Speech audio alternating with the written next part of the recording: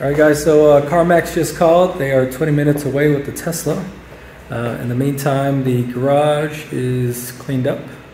Vacuum robots, and this one is different than our Robo-Rock that we had, so let me show you guys this. This one actually comes with an auto empty dustbin, which has so far worked. I haven't come into the garage and seen it just like randomly hanging out, caught up somewhere. The only part that I had some concerns with is over here. I got a bunch of stuff back here, but so far it seems to be handling things okay. And it is, of course, really nice to come into the garage and not see a bunch of little dust all over the place. I live in Arizona, so every time you open up the garage, either little tiny flower petals will show up in the garage, or you get a bunch of dust. So anyway, I will catch back up with you in 20 minutes when the Tesla gets here. Alright, so Carmax just dropped off the car. The transition from me taking ownership of the car, pretty easy, straightforward. I can't say the same for the time that I've been waiting, but that's okay. Again, this is a 2021 model. This is actually an earlier build, 2021. If you guys are familiar with Tesla, they make a lot of minor changes through each of their, from week to week, sometimes month to month, etc. This one is a very early 2021 refresh, as you can see on the door sill. The newer ones, this white trim piece will actually extend through this, and then they change that white insert into an Alcantara insert.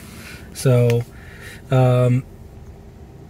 I still have work, still have a few more hours of work, but I'm going to park this thing into the garage, and later on today we'll take a look at it. We'll get the mobile charger set up so that this thing is fully charged, but pretty excited to get a performance version.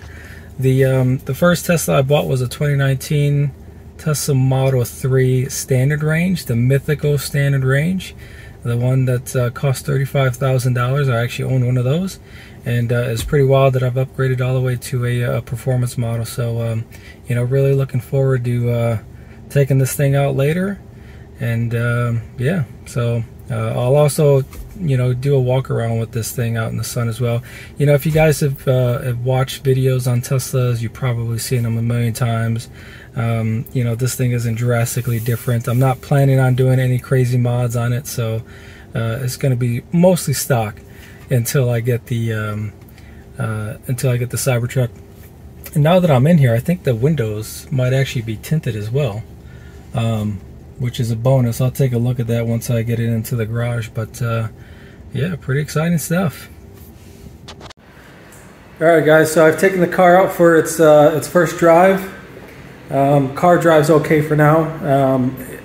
I feel like there's some kind of vibration on the left hand side, so I'm gonna have to try and figure that out. Maybe it's just road noise. I did find a few things throughout the car. Number one, this thing actually has paint protection film on the front. Pretty nice surprise. Unfortunately, it also has a little chip in there, but that's okay. That's what the paint protection film is for. What else? The car came with tint, so I don't have to put any tint on. That's always a good thing. Saved me about 800 bucks. I do need to tint the front windshield. There is no tint on that. Although I did find a few rock chips that need to get fixed up. That's pretty common out here in Arizona, so I definitely need to get that taken care of sooner rather than later. What else? Also found that it has HomeLink, which is pretty nice. So HomeLink is a $300 option from Tesla. They actually started removing that from Teslas, I think like 2 years ago.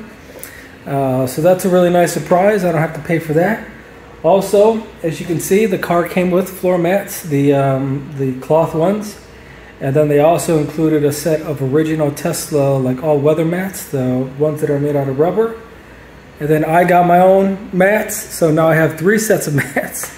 So now I have to figure out what the hell to do with the other mats. I'll probably end up keeping them. I don't know where I'm going to store them because I'm running out of space. I guess I need a bigger house already. What else? The other crappy thing is I can't add this car to my Tesla profile yet. So Carmax has to tell Tesla that they are no longer the owners, and then I can add my car to Tesla, which might take 3 to 4 days. Downside to that is I can't log into everything in the Tesla, which means I can't sign up for Spotify, TuneIn, because all that requires the premium subscription service, which I think is actually still active. I should probably check that out. If not, I'll have to sign up for that again. So until then, I'm stuck listening to radio, which is kind of disappointing. What else? I mean, the car looks pretty clean, man. No complaints so far on the exterior. The exterior looks pretty good. But, you know, for now, it's time to take all of this stuff. I can finally get it off the counter and, you know, basically start getting this car dialed in. I'll give you guys an update, I don't know, maybe a week from now or something like that, once I've had a chance to, you know, do some good 0 to 60 times. Haven't done that yet. But otherwise, yeah, so far I'm happy with the car. I think the whole CarMax experience, maybe we'll do that for a separate video. But otherwise, I appreciate you guys watching my video. See you, take care.